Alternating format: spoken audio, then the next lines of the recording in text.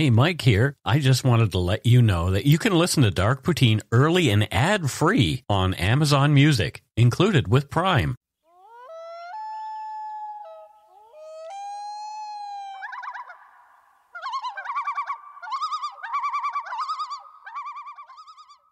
Welcome to Dark Poutine. I am Mike Brown, and across the table from me is returnee from the United Kingdom, Matthew Stockton. I'm back. You are back. Yes. And you had a good time?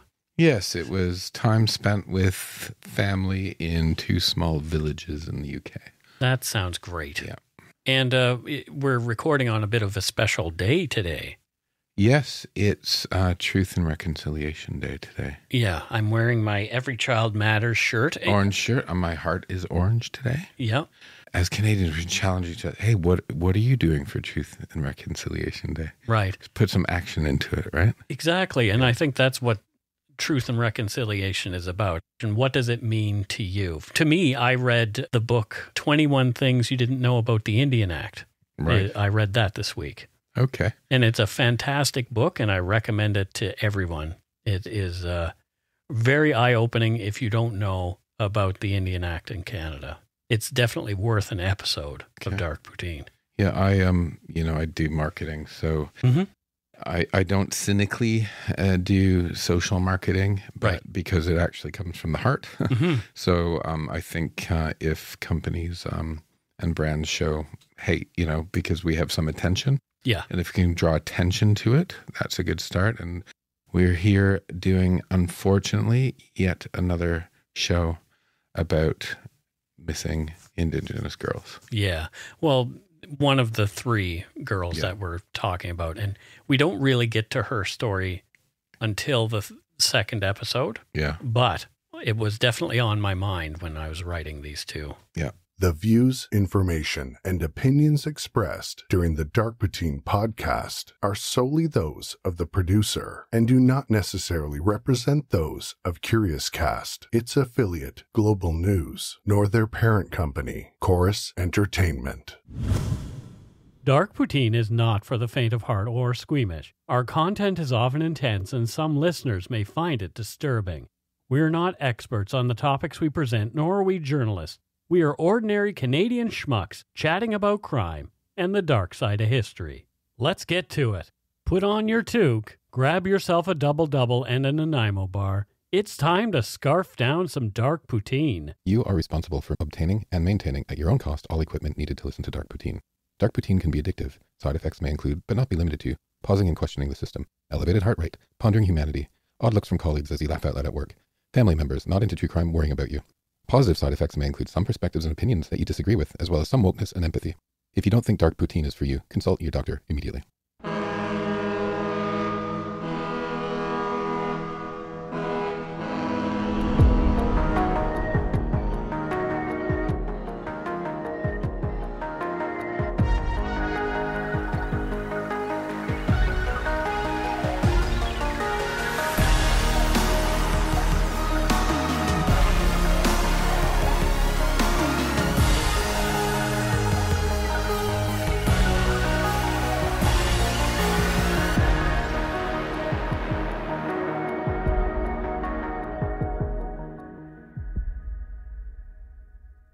In Abbotsford, British Columbia, on the evening of September 24th, 1975, Kathryn-Mary Herbert, age 11, was abducted while on her way home from a friend's place.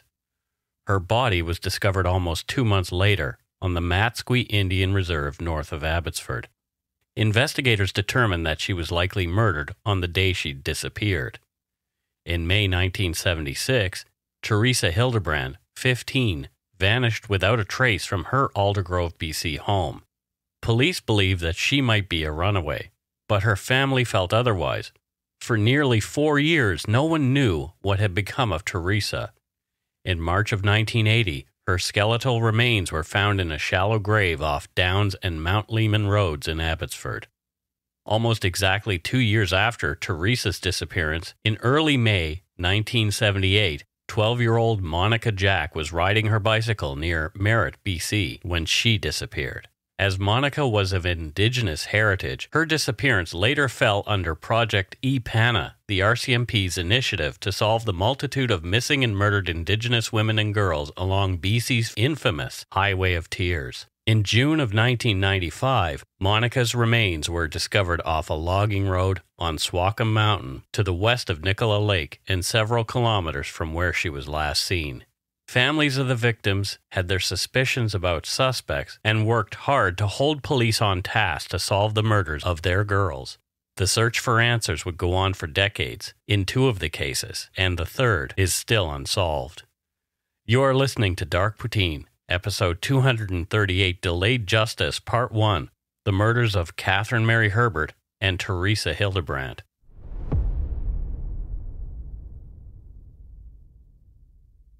On September 24, 1975, Kathryn-Mary Herbert, her friends and family called her Kath, had been hanging out with her girlfriend Corey Premack. She'd gone to Corey's place after school.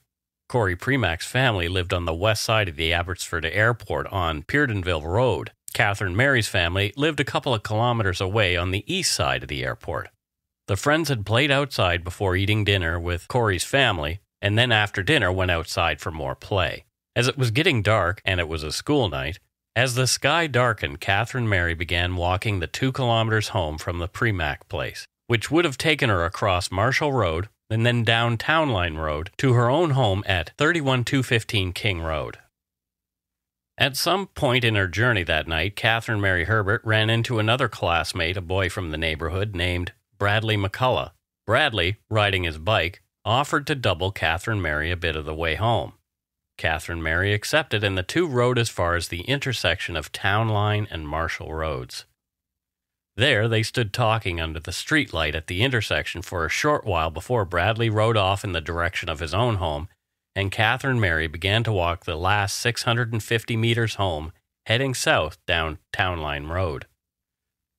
Just as Bradley and Kathryn-Mary went their separate ways, a couple, Arthur and Eleanor Kasdorf, and their 2 children drove by on their way home, turning south on Town Line Road from Marshall Road. It was 9 p.m. As the Kasdorf family headed south on Town Line Road, they noticed a car parked on the west, right side of the road, a little to the south of their driveway at 1717 Town Line. Arthur thought the presence of the car was suspicious. There had recently been some thefts of gasoline from Arthur's farm vehicles. They ran a chicken farm on the property. Mr. Kasdorf drove past their driveway to pass by the car and get a closer look at it. After he did so, he did a U-turn at King Road, 180 meters to the south, then drove back north toward his property and passed by the car a second time. Arthur Kasdorf said the white car, parked in the darkness about 50 meters south from his own driveway, was either an older model Chrysler or a Pontiac. He recalled only the letters in the license plate as S, R, and D. Upon his return home, Arthur checked his farm equipment, found nothing amiss, and then promptly forgot about the incident, thinking it unimportant. Eleanor Kasdorf later described the vehicle to police as an older model white car. She said she, quote, immediately concentrated on the license plate number, repeating it over and over so she could remember it. She said that she saw one person in the driver's seat. The person, a male, seemed to be bent over away from the driver's window like he was looking for something in the car, or worse, hiding his face for some reason. Although Eleanor could not see the man's face, she determined that he had a slim to medium build. Eleanor said that she didn't write down the license plate's letters and numbers, but several weeks later, when the police were investigating Kathryn-Mary Herbert's disappearance, she supplied it to them. Sergeant Norman McFarlane of the Matsqui Police Department took her statement. There are conflicting stories indicating that Mrs. Kasdorf could only recall the letters in the plate and not the entire thing. Mrs. Kasdorf later said that in the interview she had with investigators, she was sure she'd given the cops the same number she'd seen that night. Memory is a difficult thing. It really is, especially as time passes. And, I have a hard time remembering why I went into the kitchen, but you could understand why Mrs. Kasdorf having seen a license plate and trying to making sure and saying I gave the right number, it's not just walking into the kitchen, right? Right. So that she would probably have had a real sense of responsibility. At the time, she probably felt, okay, I need to remember this license number in case anything has been stolen from our property. Yeah, they would never have imagined that it had to do with a murder. Yeah. Yeah. Right. Or potentially had to do with a murder. Yeah, because that stuff happens. My grandfather had a gas pump on the farm. And eventually in the 70s it was fine, but by the time we hit the 80s, people were like going in and stealing his petrol, so he needed to put a lock on it. So yeah, that does happen. So that probably would have been front of mind for them, right? Kathryn-Mary would have had to walk right past the man in the white car on the way home that night. It wasn't clear at first why Kathryn-Mary Herbert had disappeared. Like most kids, she'd argued with her mom from time to time and had made an otherwise relatively innocuous threat that she wanted to run away and hitchhike east. Perhaps, police thought, the youngster had made good on the threat.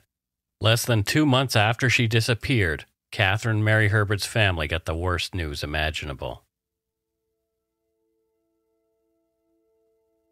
On November 17th, 1975, down a dirt road in a wooded area on the Matsqui First Nations Reserve, some indigenous men were gathering wood for a bonfire when they discovered Kathryn-Mary Herbert's corpse. A local indigenous woman had died, and it was tradition to have the funeral, and then after the funeral to burn all the deceased possessions. Stanley McKay and 2 other cousins of the deceased woman, Louis Julian and Patrick Jasper, were gathering wood for the fire. They saw a piece of plywood on the ground not far from an old maple tree and not far from an old house that had burned down. The plywood was at or near some blackberry bushes which were growing at the end of the plywood and starting to grow over it. When Stanley lifted up the plywood, he saw the body of what turned out to be Kathryn-Mary Herbert. The men didn't touch her and went immediately to contact police.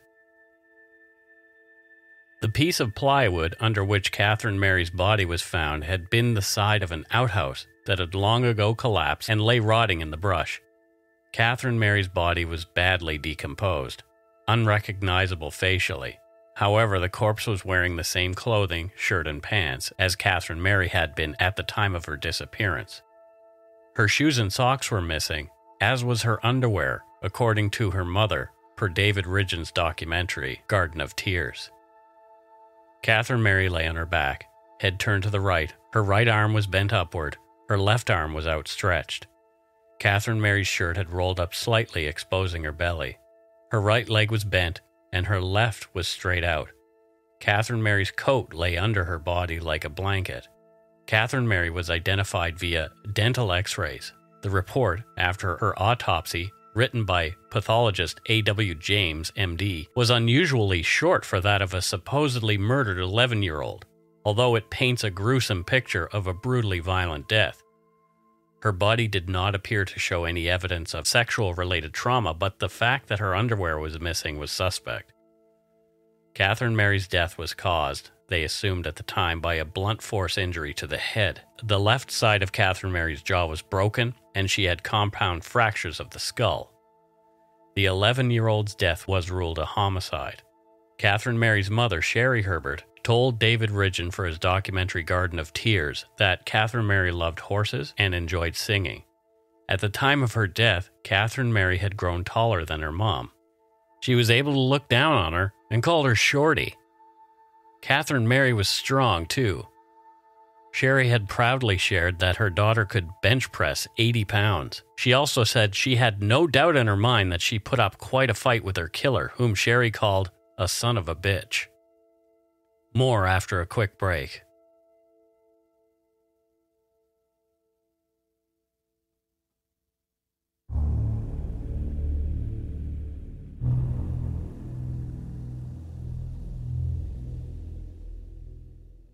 And we are back. Matthew, thoughts? First of all, this is going to be sad. Yeah. Secondly, though, she's 11 and she could bench press 80. I can't bench press 80 pounds. Yes, you can.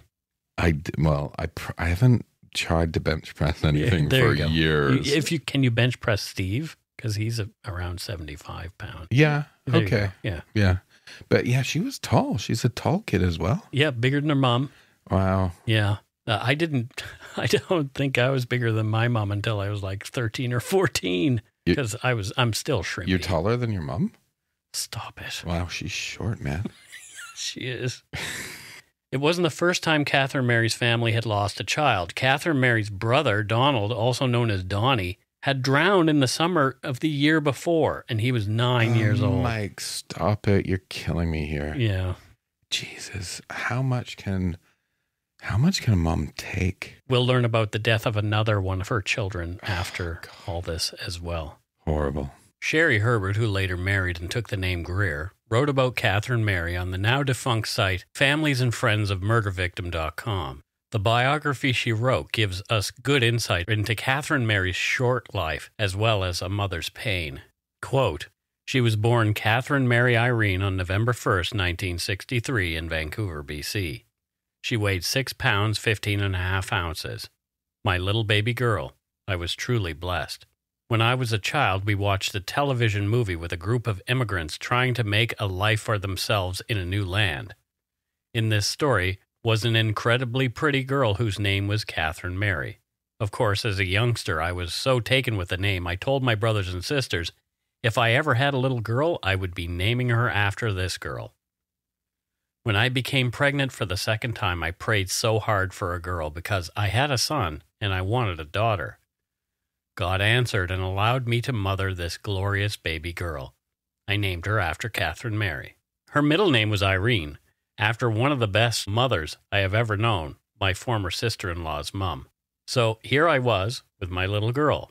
I counted every finger and every toe, peeked into her diaper a couple of times because I was just making sure. After all, I didn't want to name a boy Kathryn-Mary. Butch loved his little baby sister.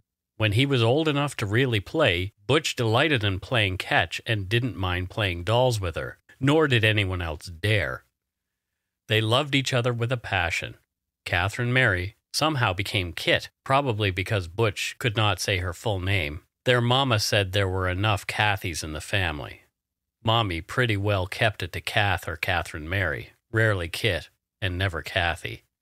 Oh dear God, she was so beautiful. Dark brown curly hair, made lighter by the sun. A smile that could melt the coldest of hearts, and personality plus. I was so grateful for a little girl. Her I could dress up. Boys didn't have the clothes back then that they do now. I bought her every beautiful dress, etc. that I could. It was fun to dress her up. I had 3 sons after Kath. I enjoyed every one of them as much as I did Kath and Butch. If I could have a baby a year, I would have done. But I had to settle for 5. Kath grew so fast. She loved to play mommy to the boys, and I worked on making her realize that she had to be a little girl first and a mommy when she got married. I spent a lot of time with my children. We went on hikes, picnics, played ball, ran races, stood on our heads together in a row, trying to see who could stay up the longest, went to their favorite places for them to play in the water. I had fun with my kids. Kath and I usually sat on the blanket when the boys were in the water. We talked about all kinds of things. Being from a brutal background, I swore my kids could say how they felt about anything. They could ask me questions about anything, and it would be answered. These were the times when Kath and I had most of our special talks. These were the times when we talked about what she wanted to do. These were the times we talked about her wedding day, her future, her ideas, her dreams, not my plans for her. I didn't want to insinuate any of my own thoughts. It would be her life, her choices. I was so eager to share her dreams. She would have the support I never did. She would have the love I never had. She would not have to wonder if her mother would ever love her. Her heart ached after Donnie drowned. I didn't even know for some time after. The kids just never talked about him. I honestly thought that children must get over death a lot easier than adults did. Until one day, when Butch told me that Kathryn-Mary was crying. I went into her bedroom, and she was sobbing so much I thought my already bruised heart was going to break into tiny pieces. I held her in my arms and rocked her as she wept. Her words were like a knife in my heart. She missed Donnie, and she wanted to be with him. God, When I look back on that, my heartache increases. She did go to be with him. When her sobs were under control, we talked for a long time as to how she had missed him so much, and how her brothers missed him as well. Some well-meaning idiot told my babies if they talked about Donnie, I would feel bad. It was then that I learned that they had talked about him whenever they were out of the house. It must have been so hard for my babies. I wanted to throttle whoever told them that kind of nonsense. It was then that my children began to heal. They knew talking to Mommy would work in their favor, and they now knew it was okay to talk about their pain over losing Donnie.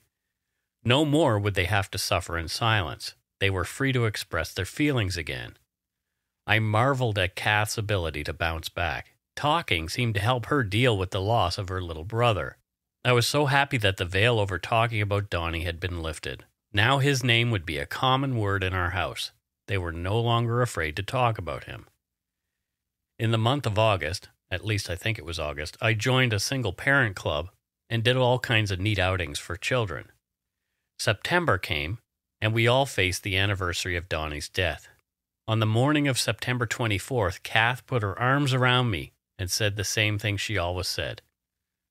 "What are you doing down there, Shorty?" She then told me she had a wonderful surprise for my birthday the next day, and teased me that she was making me wait for the next day for her surprise. I took the kids to school and went about my own plans for a weekend of fun.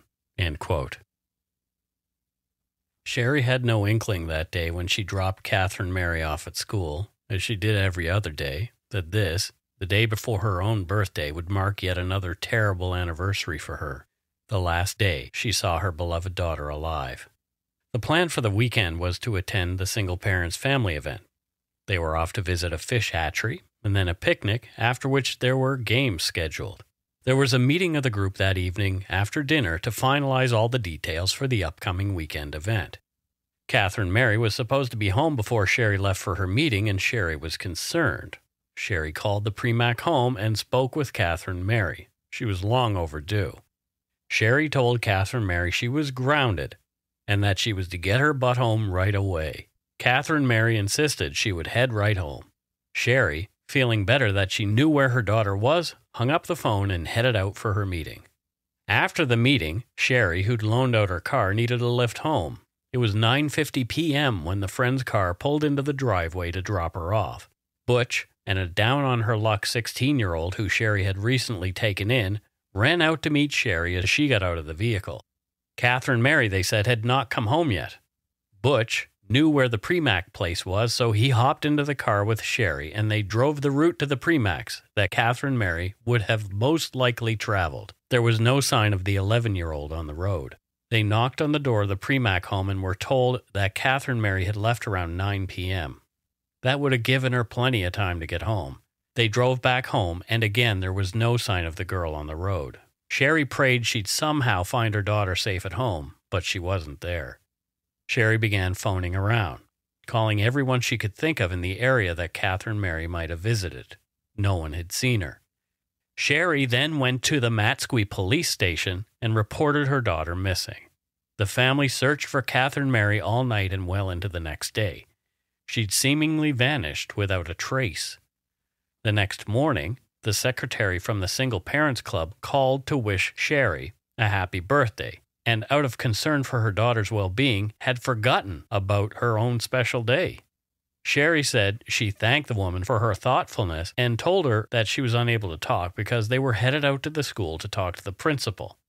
Perhaps someone at the school might have a clue as to what happened to Kathryn-Mary, but that effort proved fruitless. Foregoing their planned event, some of the members of the Single Parents Club arrived to assist in the search for the missing little girl.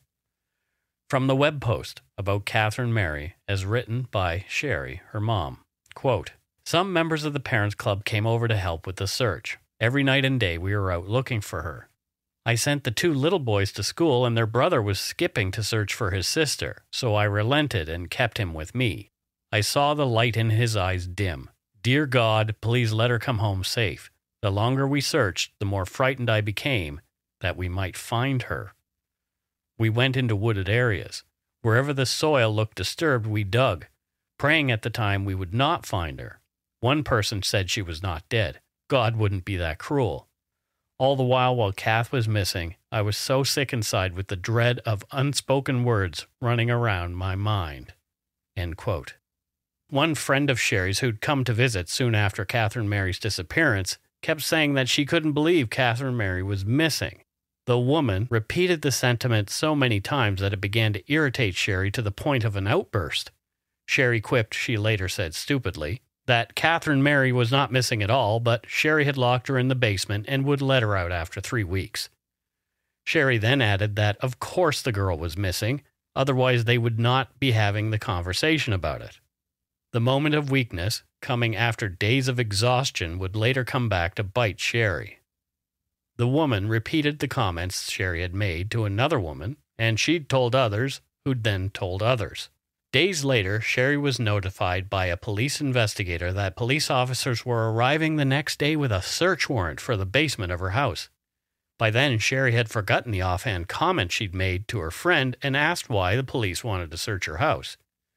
The officer lied at first, saying that they'd been made aware that Kathryn-Mary had left something in the basement that might offer a clue to her whereabouts. The officer left, and Sherry rushed into the basement to look for herself. She searched and searched for hours, and finding nothing, called the officer and told him to come back.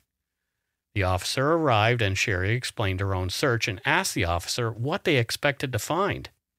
The cop relented and told Sherry the truth. Someone had called police and told them that Sherry had murdered her own daughter and buried her in the basement. Sherry said the officer was welcome to search and that he did not need a search warrant. From Sherry's web post about Kathryn-Mary, quote, "As we went through the house together, it didn't take him long to realize. I would have had to use a jackhammer, a pick and shovel to get through the cement floor, and then I would have to mix the cement, replace what I had disturbed, and then age it awful freaking fast to be in sync with all the cement surrounding it. How obvious would that have been? He told me the name of the woman who said it, and I had never heard of her. He said another thing that ripped my already tattered soul. I would be able to smell her if she was dead and hidden here. The police came back the next day, and I said, go ahead and search. They did not have to, because I had already allowed the other officer to search in the middle of the night." End quote. By this time, police had backtracked to the people who'd given the story to one another and found the friend to whom Sherry had made the comment. Sherry was livid. She asked cops whether they had bothered to verify that she'd been at the Single Parents Club meeting the night of her daughter's disappearance. Police admitted they had. How then, Sherry asked, could she have done anything to Kathryn-Mary? Here's more from Sherry's web post about Kathryn-Mary. All the gossip and the added grief. How quick we are to believe lies and not question. How quick are we to always believe the worst rather than look at the best? How much more fun is it then to pass on unsubstantiated garbage? How cruel are we humans to our fellow man? Why are we motivated by jealousy, greed, and vindictiveness? Why is it we cannot be glad that someone else shares the load and takes some of the limelight away from us? All of these things lead to destruction. Are we not our own worst enemy when we do these things? Why can we not share and care on an adult level? How wrong are we for not looking at our own motivations behind what we are feeling when we are negative about another's actions? How is it that in a so-called caring world we allow others to destroy our dreams or add salt to our wounds? This is something we all have to work through every single day. And it was, I realized, just the beginning of a man's inhumanity to man. These people were not through with me yet. I received several phone calls. These were from some special person who added to my pain by telling me she would be found all cut up. The police did not take it seriously for a long time. Then they finally tapped my line and found out it was a radio announcer who had pretended friendship and caring for my family. He, of course, said I had called him and wouldn't hang up. Then he kept calling the phone company saying I was calling him all the time. Fortunately for me, there were those people in the house to say no one was using the phone. This same person was working on my son to get him to live with him and his girlfriend.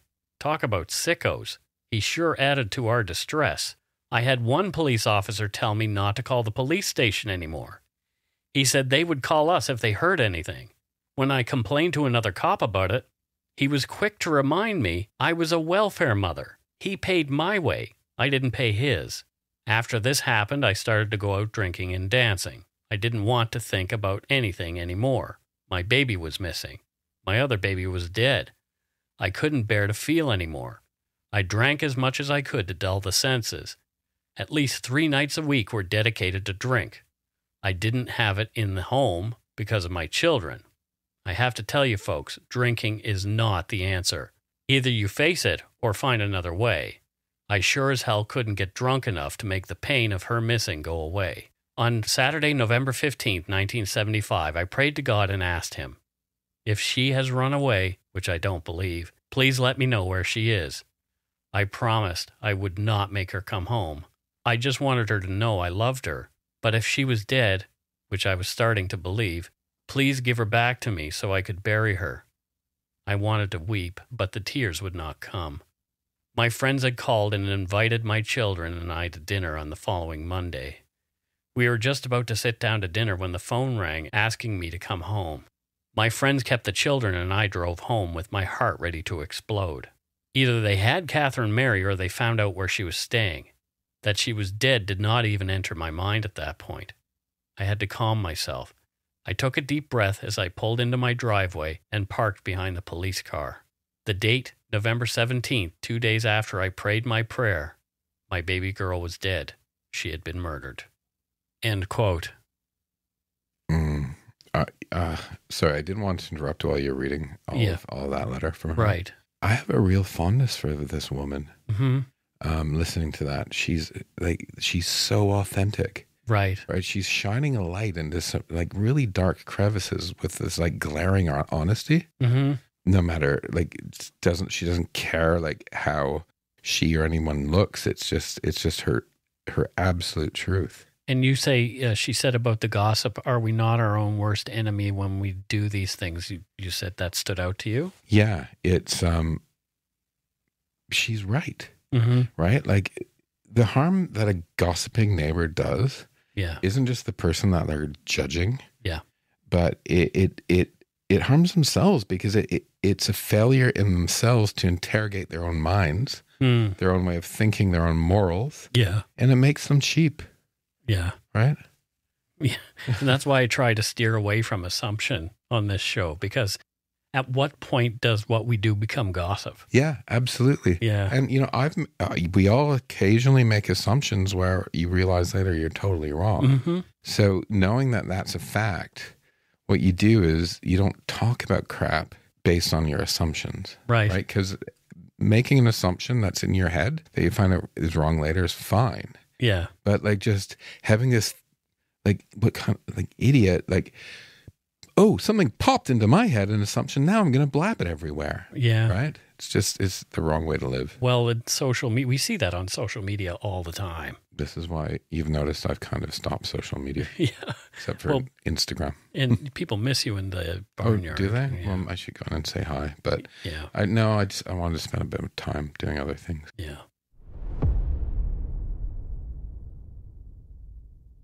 There was a suspect early on, according to Garden of Tears, a documentary by David Ridgen. Former police officers involved in the investigation said the man was the one and only real suspect in the murder. According to court documents, after Kathryn-Mary's body had been found, Sergeant McFarlane went back to interview the Kasdorfs about the car they'd seen. November 24th, 1975. Interviewed Mr. and Mrs. Kasdorf once again. Mrs. Kasdorf claims that she definitely recalls the first 3 letters of the license of the vehicle seen by she and her husband last September 24th as being SRD, and she was positive the first number following the letters was a 9 and a double number after that, and here she stated that it was either 988 or 944, making the license number either SRD 988 or SRD 944. Gary Taylor Handlin, a man who had been recently paroled from prison, owned and operated a white 1970 Pontiac Laurentian bearing BC license number SRD 944. That evidence came from his parole documents and from ICBC records that established that on August 14, 1975, he'd purchased that vehicle. Handlin had a long record for violent sexual assault. It isn't clear what Eleanor Kasdorf actually saw. Eleanor isn't around to discuss that as she died in 2006. Memory is malleable and changes over time. Often what we swear to be true has been colored and changed by years and years of other information leaking in. Later, Handlin's defense attorneys would argue that in interviews with police, Eleanor had learned Handlin's license during those interviews, and it had become her memory. Not only did Handlin drive a white car with the license plate that came close to Eleanor's memories at the time, he was familiar with the area as well as the Herberts' home. During his time in the penitentiary nearby, Handlin was going to Kinghaven Treatment Center to attend recovery meetings. Kinghaven was right across the street from the house on King Road where Kathryn-Mary Herbert lived with her family. According to court documents, Handlin, quote, has a record for sexual violence, reaching back to 1963, when he was 15 and convicted of indecent assault of a 16-year-old girl. His record also includes a conviction for indecent assault on a 17-year-old when he was 21 in 1969. He used a knife to coerce the victim in that case. In 1971, he used a knife to abduct an 18-year-old, take her to a secluded area where he raped her. He was sentenced to 5.5 years in November of 1971, end quote. He was on parole for the 1971 rape when Kathryn-Mary Herbert disappeared. Worse yet, Handlin had been on the Herberts' property a few occasions prior to Kathryn-Mary's abduction and murder. 27-year-old Handlin had dated Marlene Paul, 16, who'd been boarding at the Herberts' house. Neil Murray, another man who'd been in prison with Handlin, brought him to the house, and Gary struck up a relationship with Marlene in August of 1975, a month before Kathryn-Mary went missing. Even after Neil had moved out, Handlin kept coming by to pick up Marlene. Marlene had last seen Handlin when he dropped by to see her at 31215 King Road on September 22, 1975, only 2 days before Kathryn-Mary's disappearance and murder. Police interviewed Gary Handlin at the time, and he denied any knowledge of what happened to Kathryn-Mary Herbert. There wasn't enough to charge him, but cops strongly believed from very early in the investigation that Handlin was the one and only suspect in Kathryn-Mary Herbert's murder. They needed more evidence, though, and that wouldn't come for a very long time. The good old days of police work were not so good in Abbotsford at the time. Former Sergeant Norm McFarlane, now retired, the lead on the investigation into Kathryn-Mary Herbert's murder, told David Ridgen that serious mistakes had been made during the initial investigation. Rather than preserve Kathryn-Mary's clothing as evidence, it was buried along with her remains inside her casket. Worse yet, over the years, crucial parts of the file about Kathryn-Mary's murder had disappeared along with tagged evidence and many photos the investigators took. All of this allegedly occurred sometime in the 1990s with the amalgamation of the Matsqui police into the Abbotsford force. Another ex-Abbotsford cop, Ian McLaughlin, told Ridgen that it seemed like at that time no one in the Abbotsford Police Department really cared. He had worked all 3 of the murders we're covering here. McLaughlin claimed that the Herbert investigation and others had been, quote, botched from day one. Kathryn-Mary's mom, Sherry, had some strong words for those involved in the investigation into her daughter's murder. She wrote about them on the blog, theyaremissing.com. Quote, "My baby girl was beaten to death. The pathologist, from now on referred to as the idiot, did a sparse autopsy. He said she was not sexually assaulted, but her underwear was missing, as were her shoes, and I believe she was wearing socks as well. But she didn't always. So I do not know if they were missing as well. Point of fact, the police never mentioned those facts. The idiot did not mention this in his report either. The idiot didn't mention a lot of things. His report was about 1/2 of the page, the rest being rhetoric about him. His importance rang out, but it also showed that once he said her brain was liquefied and filled with maggots, I think he could not wait to close down her autopsy. I started having nightmares. I am plagued with them to this day. In every one, she is calling out to me to help her. I was not there. I wake in a cold sweat, shaking, almost always disoriented. I have no respite from these dreams. I think I will have them until her murder is resolved, or until I die. At the rate police are going, I will die before her case is resolved. If at the rate they go, it ever is. What I wish for the so-called police officers supposedly working on her case is a decidedly frightening experience similar to that of my baby girl, just that the end result is not the same. Their loved one will come home safe. I would never wish this on my worst enemy. Oh, right, they are my worst enemies, but still, I do not wish it on them. My baby girl will never graduate, marry, have a career, or children. My kids will never sit at my table again. I will never be able to hold them or feel their arms around me. I have been denied these rights that others take for granted. Please do not take your children lightly. Enjoy every single moment you can with them. I am so glad I did that. I went on spur-of-the-moment picnics, hikes with them. I tumbled on the lawn with them. I stood on my head with them. We laid on the grass looking at the clouds, picking out the shapes they made, or staring at the stars, making our wishes as the shooting stars passed overhead. Your voice wavered a bit there. That's upsetting, isn't it? Yeah. Mike, please tell me she lived through this to see her daughter's killer be put away. Well, we'll learn about that in the second episode. You're going to make me upset, aren't you? Yeah, probably. Okay. Exactly 8 months after Kathryn-Mary Herbert disappeared, another Matsqui girl went missing. According to an article in the Abbotsford News in 2015, written by reporter Vicky Hopes, Debbie and Harold Hildebrandt remembered their 15-year-old younger sister, Theresa, as a, quote, energetic and feisty teen who loved music, animals, and her family. Much of the information about Theresa and her disappearance comes from this single article and only a few others, with very little information written over the years.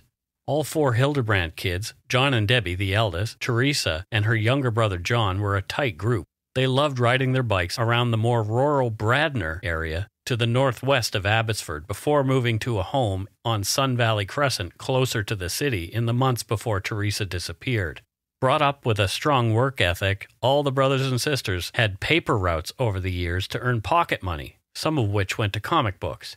The Hildebrandt siblings spent a lot of summer days at Aldergrove Lake, swimming and doing what kids do. Theresa's family told journalist Vicky Hopes that the girl enjoyed playing piano and loved music, especially contemporary artists like the Beatles, the Bee Gees, and Creedence Clearwater Revival. From Vicky Hope's article, quote, Theresa was a gentle soul who brought home many stray animals over the years, but who could also be stubborn and spunky. I shared a room with her. We had our scraps. She would take no crap from me. Debbie laughs. End quote. Theresa was a pretty girl, too. Her golden blonde hair and easy smile got her lots of attention from the local boys. She had a steady boyfriend, though. She'd been going with him when she disappeared. Theresa Hildebrandt disappeared on Victoria Day, May 24, 1976. She'd failed to show up for a family dinner that night. It was one that she'd be unlikely to miss as her grandparents were attending too. Theresa's parents, her dad, Harold, and mom, Sandy, were alarmed as the night wore on with no sign or word from the 15-year-old. The Hildebrandts called the Matsqui police and began looking for Theresa right away. Harold, Theresa's 20-year-old brother, had run into Theresa and her steady boyfriend at an A&W restaurant in Langley that day. Theresa's boyfriend said they'd hitchhiked back to Abbotsford and Theresa had walked home. Theresa was a typical teenager. She'd had her struggles.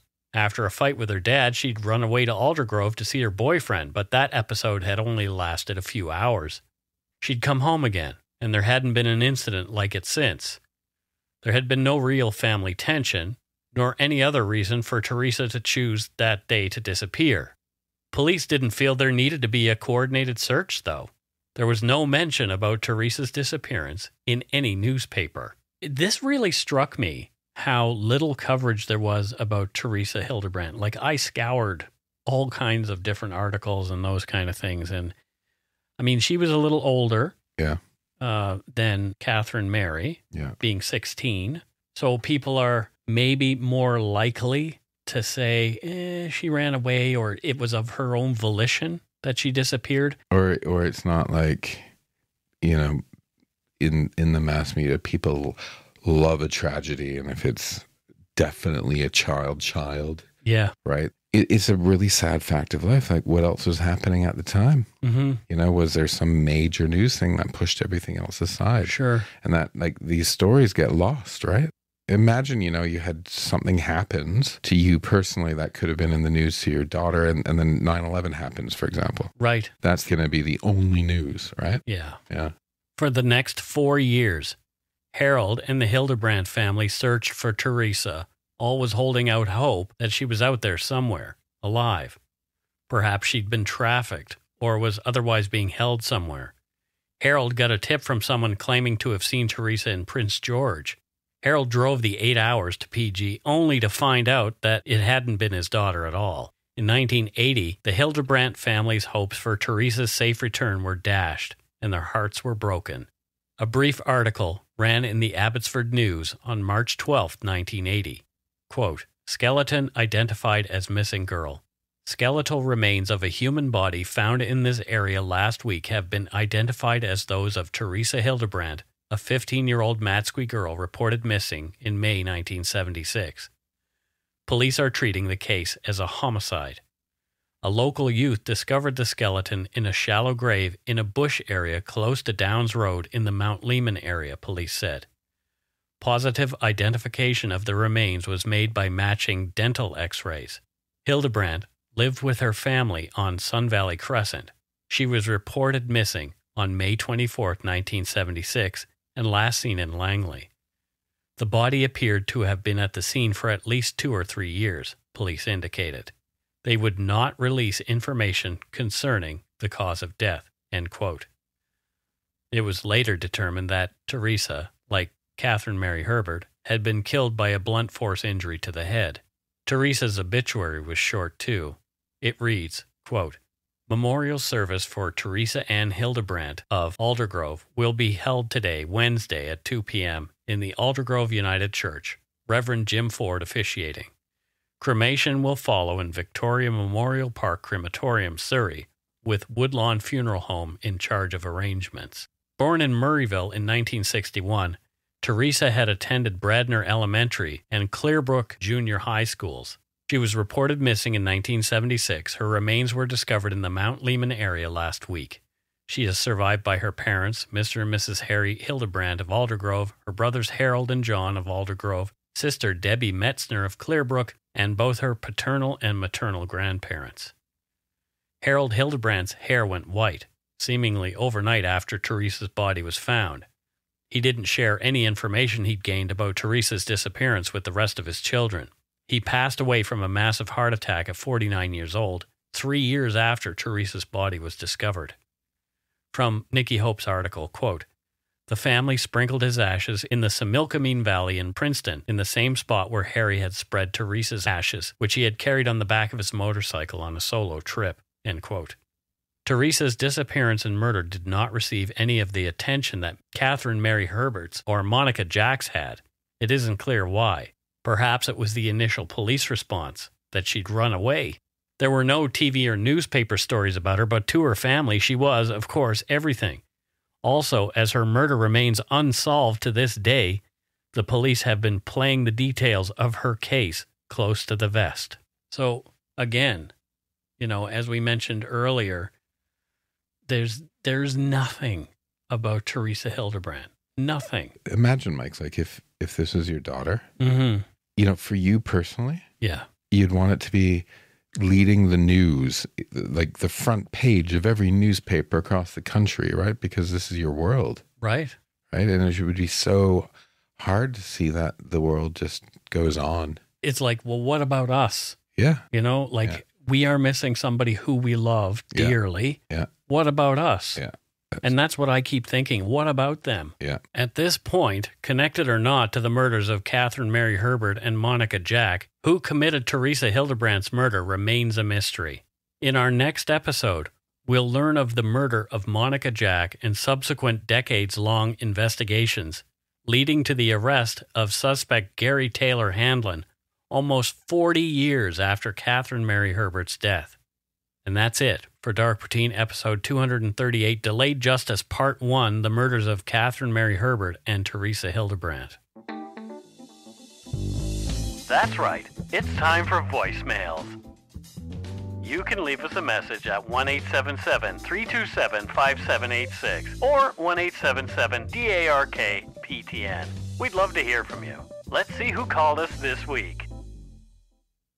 Well, I guess this is take 14 of us trying to do the voicemails because we haven't done it for a while. So we were listening to voicemails we'd already heard and played on the show. And responding to them and everything. Yeah, it was really nice. I was like, hey, it's Great Big Pete again. Hey, it's Lacey again. Exactly. Hey, it's that Damien guy. Yeah. So anyway, let's listen to ones that we're sure we haven't heard. Here's our first one. Hi, Mike, Matthew. This is Jeff from Quebec City, or Jean-François. You talked about opening up a honey shop in Quebec when you did my shout out for being joining Patreon. So yeah, I'm from Quebec City, originally from New Brunswick. So I'm a proud Acadian, and I'm raising my kids in Quebec to be proud Acadians also. That brings me to a suggestion for a good subject. I think would be the Acadian expulsions that started in 1755 in mainly Nova Scotia. It's a very interesting story and definitely a part of Canada's dark history. It's as much a crime as any crimes that you deal with on your show. And I'd really enjoy to see it get the dark poutine treatment. Other than that, I had a second suggestion. Have you guys ever thought about launching a dark poutine book club about true crime books? It would be, I think it would be very interesting. Anyway, that's it for now. I'll probably be calling again because I get tons of ideas. I've been taking notes. I just finished binging the shows and I've been taking notes, different episodes. So I got all kinds of additions or comments on the different episodes that you did.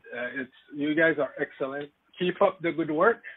Allez chier dans vos chapeaux or shit in your hat. Say hi to Steve, of course, from Regis, Raul, and Rita, my 3 pups that are also on the barnyard. And, keep up the good work. And if ever you're in Quebec City, I can introduce you to a guy that sells honey in bulk. We'll set you all up, and I'll go have coffee with Matthew on the front porch of the store. All right, have a good one, guys, and keep going with the good show. Well, thank you so much. To address your first suggestion, absolutely. I want to do that story. Absolutely, 100%. That is on the list of things that I want to do, and I want to do that probably in the new year. Okay. Yeah, because coming from Nova Scotia, I have a little bit of history with that, ideas about the Acadians. I was actually in Quebec 2 weeks ago. There you go. With a proud Acadian. Yeah. Yeah. Great. I love the Quebecois accent, that francophone fantastic drawl. Yeah, it's really great. Yeah. Thank you, Jeff. And we do have a book. We have the reading room, the Dark Poutine reading room already. We did a book club. Well, Mike's working on a second book. Yeah. So he'll probably launch a book club just to do his 2 books. Yeah. we could do so that. We'll do the first one and then the second one, then go back to the first one again. Yeah. Yeah, please. And buy it multiple times in different formats. Yeah, we have to do the books bought in August book club. Yeah, exactly. And, if you want multiple books signed, then we'll have to travel to do that at some point. So maybe I'll come to Quebec with you on one of your journeys. I've never been to Quebec City. Oh my gosh, it's great. And I really want to go. It is a great place. I have a feeling that I'll love it. You will. Want to totally live there and open my honey shop. I guarantee you will love it there. Let's move on to our next voicemail. This one is a bit shorter. Let's have a listen. Hi, guys. This is Lynn. I'm just an ordinary schmuck from Marion, Iowa in the U.S. That's the state in the Midwest that no one knows about unless you're driving from Omaha to Chicago. I'm really enjoying the podcast, especially learning about some Canadian history like the Nova Scotia tsunami, which I'd never heard about until I listened to you guys. But 2 questions. Yeah. Does it make me a bad person if I bust up laughing once in a while listening to podcasts about murder and mayhem? And what's an Nanaimo bar? I hope I'm saying that right. Yeah. And you guys go shit your hat. Thanks, guys. Bye. Well, there you go. I've driven through Iowa. Yeah. I drove through Iowa literally on the way to Chicago from Omaha. Yeah. Lynn, Google Nanaimo. AI. M-O. M-O. Yeah. Nanaimo. Nanaimo. Yeah. They are super sweet. Yeah. Actually, make the recipe and then call in and tell us how it turned out. Yeah. I find them too sweet for my liking. Yeah. Your teeth will fall out. Yeah. You know. They're named after a small town here in British Columbia. Mm-hmm. Nanaimo. Nanaimo. It's a town. Yeah. Is it? Yeah. Are you sure? Nanaimo. Oh, the bustling city of Nanaimo. Yeah. Where they have an opera and a ballet. My great uncle was a surgeon at Nanaimo General. Okay. And he's in the newspaper a lot during his time there because he was also a bagpiper and he would play bagpipes at people's weddings, funerals, all that kind of thing. So, wow. Yeah, Uncle Carmen Brown with an E. Yeah, interesting cat. Anyway, so Nanaimo. That's it for this week's voicemails. Again, you can leave us one at 1-877-327-5786 or 1-877-DARK-PTN. We'd love to hear from you, even if it is just to say hi and to tell us to go shit in our hats. If you're stumped for what to chat with us about, a quick story is welcome. Wow, it's been a while since we did the old Patreon thing. Do you have your thinking cap on, Matthew? I hope there's hundreds of them. There aren't. There's two. You need hundreds, but we will take two. Yeah, it's tough times for people, but... so we really appreciate the people that do. Yeah. First up, we have Lisa Christensen. And I don't know where Lisa's from, Matthew. Lisa is from a small village called Siddlesham. Okay. In West Sussex in England. Oh, wow. Yeah. What does she do you said Siddlesham? She works at the rabbit and cat rescue. Well, that's nice. Yes. So she rescues rabbits and cats. Yep. And then makes stew out of them. No, and then it's like they can adopt. Oh, she adopts them out. Yeah. That's nice. I'm glad it's not for like eating fur coats or anything like that. No, that wouldn't be nice. No, it wouldn't. So thank you, Lisa. And thank you for your help with the bunnies. And exactly. The bunnies. Next we have Jennifer Hess, and she's from just a little bit beneath us here, Everett, Washington. Everett. Yeah. I wonder what she does there in Everett, Matthew. Jen Hess. Harbor master. She's a harbor master. She sure is. So helps boats get docked and sends out the tugboats and all that kind of stuff. She manages the people that do that. There you go. Because she's the master. The master. I used to want to do a job like that. Harbor master? Yeah, I would have liked that. Well, you're from the Atlantic provinces. It's in your blood. Yeah, I guess so. I don't know why I used to think that would have been a cool job. Did I ever tell you what I wanted to do when I was a kid? No. My dream? And if I ever won the lottery, I'd actually do this. What? The honey shop? No, this was the childhood thing. Okay. I wanted to own a laundromat when I was like 7 years old. Okay. A laundromat. Yep. Do you have like particularly nice memories of laundromats? Is that what? When my mom's washing machine broke down, we had to go there for a couple of weeks. Mm-hmm. And I saw people putting quarters into the machines and doing all the work themselves. And all the guy did was take the change. Yeah. And quarters was like candy money. So I'm like, this is the easiest job in the world. so I want to own a laundromat. You want to own a laundromat? Would you still do that? Probably not. I wouldn't manage it, but I'd own it and I'd make it cool. There used to be a nightclub in Miami. Mm-hmm. I think you have talked about this. Oh, have I? So, no, I honestly, okay, everyone out there, it's true. I have an absolute fascination with laundromats. So what was this thing you were going to tell me about in Miami? A nightclub. Daytime is a laundromat. Right. Nighttime is a nightclub, and you could actually do your laundry and dance. Yeah. Oh, there you go. Yeah. That's worthwhile. Yeah. Yeah, sounds like a good place. I love a good laundromat. There you go. Next we have, let's move on to donut money donors. And our friend Megan Doman, no relation to donuts, I guess, says, enjoy some treats on me in honor of my birthday, September 17th. So it's past, but happy belated birthday, Megan Doman. Thank you. Yeah, we really Megan. appreciate that. I love a good donut. I haven't had a donut for a while. I had a croissant with chocolate filling in it the other day, which was nice. But I'm trying to eat healthy, and I've cut out refined sugars. Cut out completely. Yeah. Do you ever have like a cheat day or anything like that? You see the bottle of Diet Coke? Yeah. I've decided I'm only drinking Diet Coke when we're recording. Oh my God. So I was in the UK. Yeah. And Justin's mom is like the best cook in the world. Mm-hmm.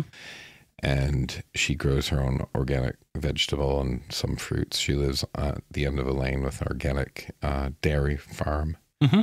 We went to pubs, right? Like little village pubs. Sure. And like one of the pubs I had a partridge and cheese from the farm next door. Did you have them in a pear tree? My mother-in-law made that joke, actually. Oh, well, there you go. Yeah. So I came away with about 20 good recipes from her. Mm-hmm. And how many extra kilograms of weight? Actually, I ate better there, mm-hmm. right? Yeah. Than I have been at home. So sure. I'm trying to carry that on. Yeah. It's I love when you go someplace and you get a bunch of different ideas for food. Yeah. Yeah. It must have been nice, though, to see them. We'll talk about that in the after show.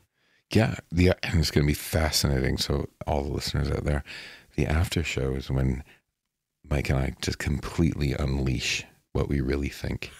So become a Patreon. Yeah. And you'll get the truth. I don't know about that, but you'll get the truth. Matthew will give us the truth. Anyway, that is it. And thank you to everybody who was a donor of some description. Thanks to all our patrons and Donut Money donors, past and present, for your generosity. It helps to keep the show going. You can become a patron of Dark Poutine at patreon.com/darkpoutine. For a one-time donation, you can send us donut money via PayPal using our email address, darkpoutinepodcast@gmail.com. If you don't already subscribe to the show, it would mean a lot if you did. You can easily find Dark Poutine on Apple Podcasts, Spotify, or wherever you listen to your favorite shows. If you haven't gotten yours yet, my book, Murder, Madness, and Mayhem, is available to order via a link on the Dark Poutine website. And speaking of darkpoutine.com, please check it out for show notes and other cool stuff. We'd appreciate it if you took the time to give Dark Poutine a like or a follow on Facebook and Instagram. Most importantly, thank you for listening, and tell your friends about us. Word of mouth is a powerful thing. Okay, and that is it for this week's show, and we'll be back with part 2 of this 2-part series next time. So until then, don't forget to be a good egg and not a bad apple. Yeah, be good. Don't kill anyone. Yeah, exactly.